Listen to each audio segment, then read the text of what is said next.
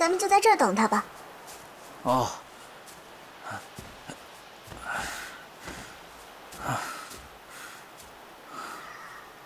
快到50了。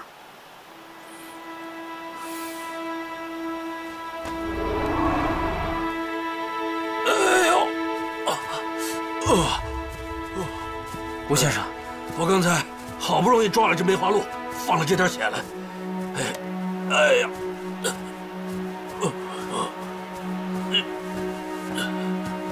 哎呦！吴先生，你这样真是太残忍了。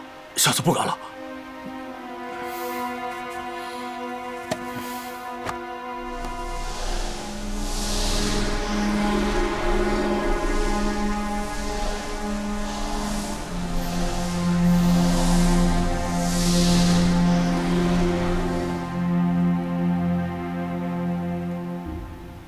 吴老大，你做得很好。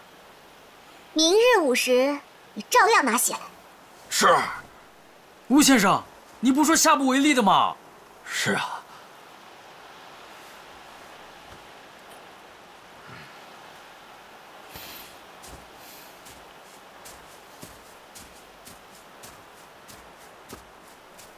姥姥，我看吴先生对你是真心服侍的，他应该对你也不会再起歹意了。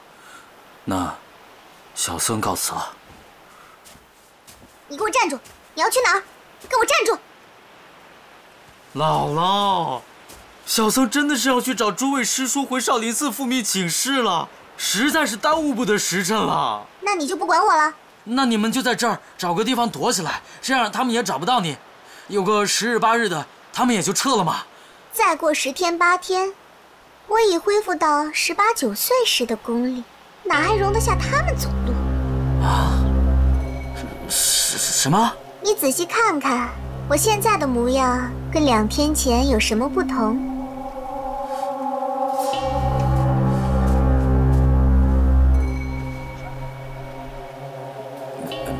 没什么不同啊，就是有点傻。臭和尚！有变化。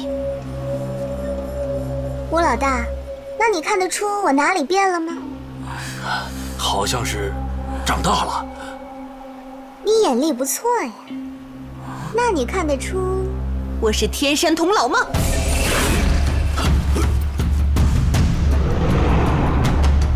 天山童姥，你是天山童姥，你是天山童姥。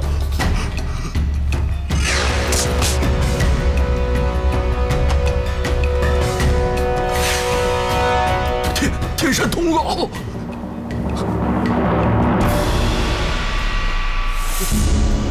当日我落在你手中，你没取我性命，现下好生后悔是不是？不错，我曾上过3次缥缈峰，听到过你说话，只是被蒙住了眼睛，没看见你的形和貌。吴某当真是有眼无珠，我还以为对，我还以为您只是个哑巴女童。不光你听过我说话，36洞72岛的妖魔鬼怪之中，听过我说话的人着实不少。你姥姥给你们擒住了，若不装作哑巴，说不定给你们听出了口音。您武功通神，杀人从来不用第2招，当时又会被我手到擒来，毫无抗拒。我曾说多谢你出手相助，那便是了。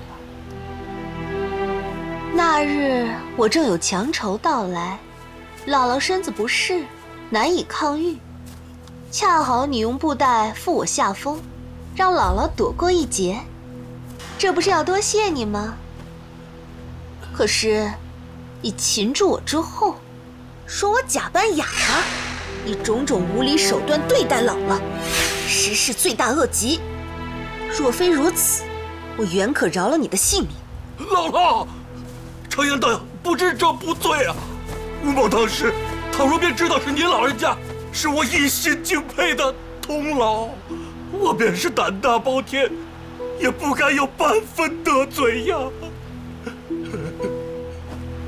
未则有之，竟却未必。你邀请36洞72岛的一众妖魔，决心叛我，却又怎么说？姥姥饶命！姥姥饶命！我该死！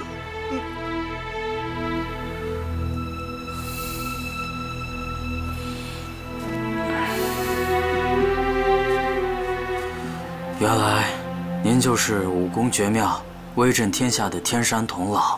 小僧之前有眼不识泰山，小僧告辞了。你给我站住！你要去哪儿？姥姥，小僧之前真的只是想救一个孤注无援的小女童，没有想到会是天山童姥啊！还被迫犯了杀戒。这几日，小僧做了太多的傻事，小僧回寺里改过自新。等等，你给我站住！我有话跟你说。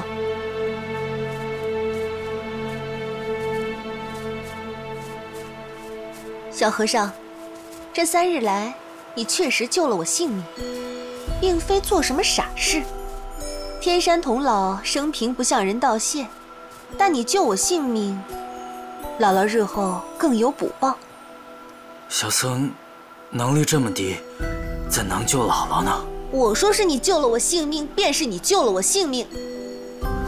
姥姥所练的功夫叫八荒六合唯我独尊功，这功夫威力奇大，却有一个大大的不利之处，每30年我便要返老还童一次。返老还童，这不是很好吗？我自6岁起练这功夫，36岁返老还童，花了30天的时光。66岁返老还童，那次足足用了60天。今年96岁，再次返老还童，那便有90天的时光，方能恢复功力。你今年有96岁了。不错，这八荒六合唯我独尊功，原是一门神奇无比的内家功法，只是我练得太早了些。数年后功成，这内功的威力便显现出来，所以我的样子永远是少女的模样。啊，原来如此。那这次返老还童，又便如何呢？返老还童之后，功力全失。修炼1日后，恢复到7岁时的功力；第2日恢复到8岁之时；第3日恢复到9岁。每1日便是1年，每日午时须得吸引生血，方能练功。我生平有个大对头，深知我功夫的底细，算到我返老还童的日子，必定前来加害。姥姥，既然那个对头不好对付，不如您暂且下风躲避，找个地方藏起来，先躲过这些时日。我们姐妹留在这里，替你阻挡一二。笑话！姥姥平生不喜示弱，又如何能落荒而逃？长得这贱人的气势。她虽然有些本事，但灵鹫宫地势险要，闯入不易。你们这几日都警醒着点儿，加强防备，把压箱底儿的机关都使出来，也好叫他知道，咱们灵鹫宫也不是那么好闯的。是。都听好了，严加守卫，务必将敌人阻在缥缈峰外。是。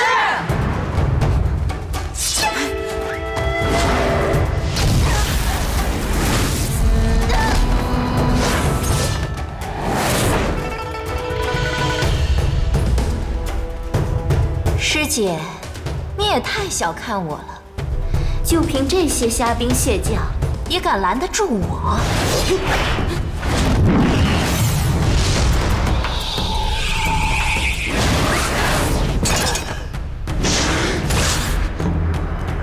说吧，我那师姐在什么地方？姥姥行踪不定，弟子不知。倒是嘴硬，看来师姐养的奴才倒还挺忠心的。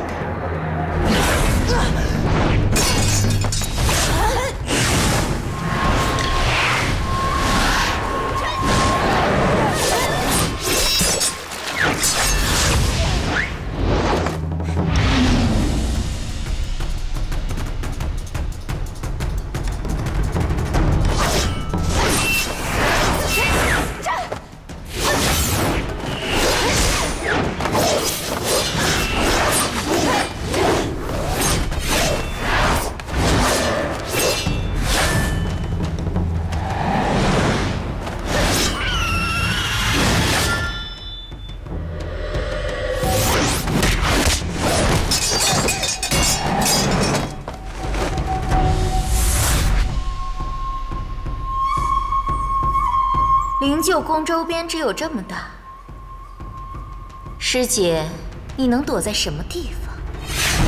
吴老大把我抓住那时，我身上只不过只有9岁女童的功力，只能依着被他带下了山。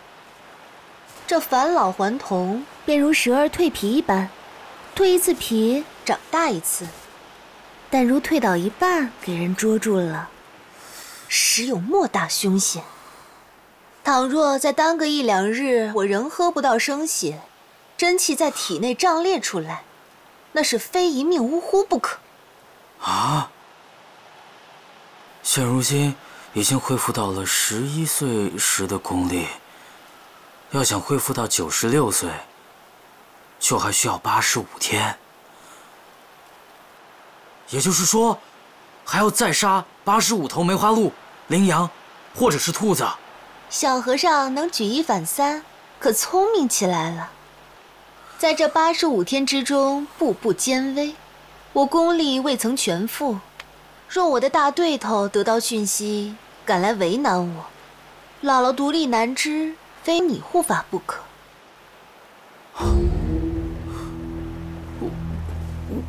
我，姥姥，您武功这么高深，您都对付不了的人，我能把他怎么样呢？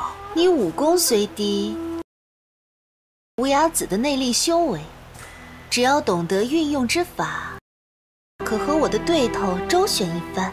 我将本门精妙武功传授于你，你便以此替我护法御敌。姥姥，不要再说了，您的武功精妙无敌，但是小僧是少林寺出家的和尚，是绝对不能改投他派，更不能学他派武功的。你的少林派功夫早就已经给无崖子化得精光了，还说什么少林弟子？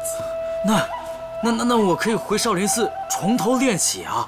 你嫌我旁门左道，不屑学我的功夫是不是？前辈得罪莫怪。吴老大，在。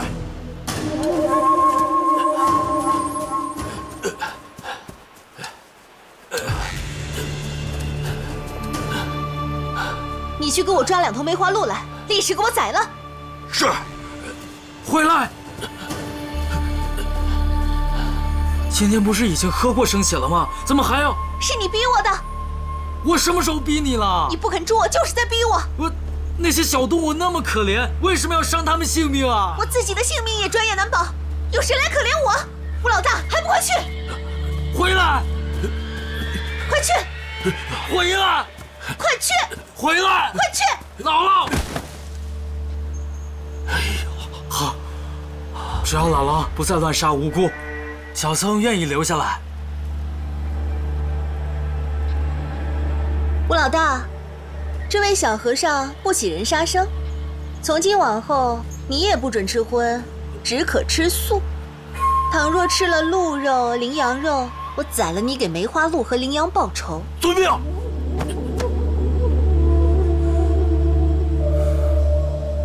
你们都站起来吧。我看前面的山脚不错，咱们去那边歇息吧。